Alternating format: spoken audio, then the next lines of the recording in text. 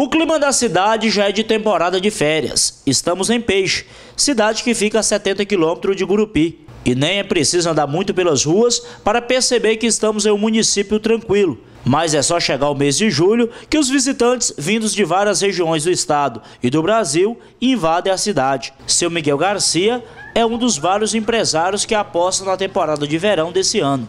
A expectativa é boa. Todos os anos tem sido bom e eu espero que esse ano seja melhor ainda, né? Espero que seja melhor. É vender mais, é a nossa esperança. É vender mais, se Deus quiser.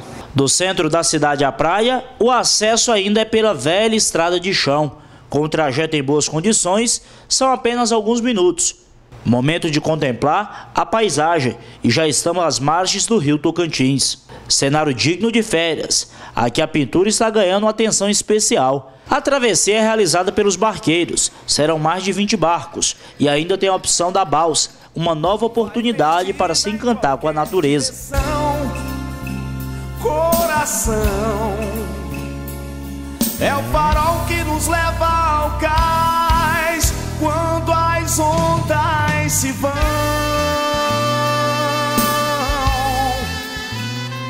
Os valores para a travessia, tanto nos dias normais quanto nas datas dos shows, já estão definidos. Quando for show nível nacional, o preço que foi acertado é de R$20, porém, meio de semana, R$10. Que seja 20, 10 para ir, 10 para voltar. Se for 10, meio de semana é 5 para ir, 5 para voltar. Na praia, um verdadeiro mutirão está sendo realizado para que tudo esteja pronto até o meio-dia de sábado.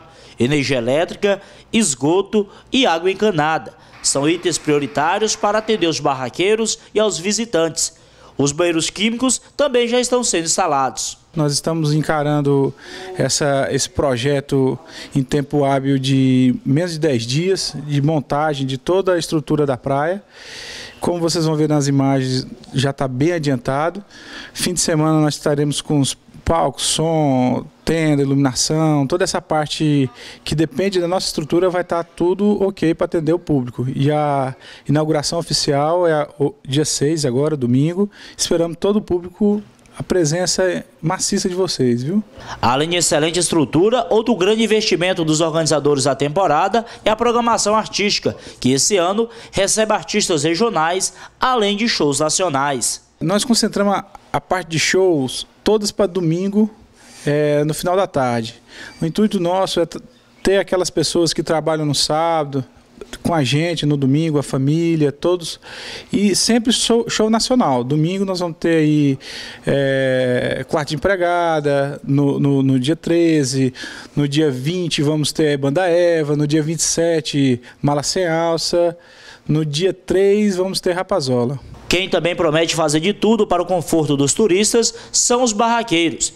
De olho nas possibilidades de faturar na temporada, garantem que opções de entretenimento não devem faltar. Mais uma vez, a gente que é da cidade, a gente que é barraqueira há tanto tempo, a expectativa é de sempre uma melhor temporada, né?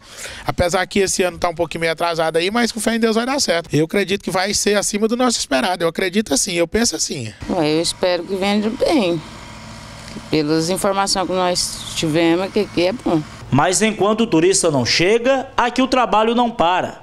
E quem está em casa já pode se preparar, já que o calor de julho chegou e a onda é se refrescar nas águas do Tocantins e curtir a estação mais esperada do ano. É um dos mais belos cenários do Brasil. Tô solteiro, quero mais o quê? Quero mais verão, quero mais tesão, quero mais fevereiro. Quero mais amor dentro do coração, quero mais dinheiro. Quero praia e sol.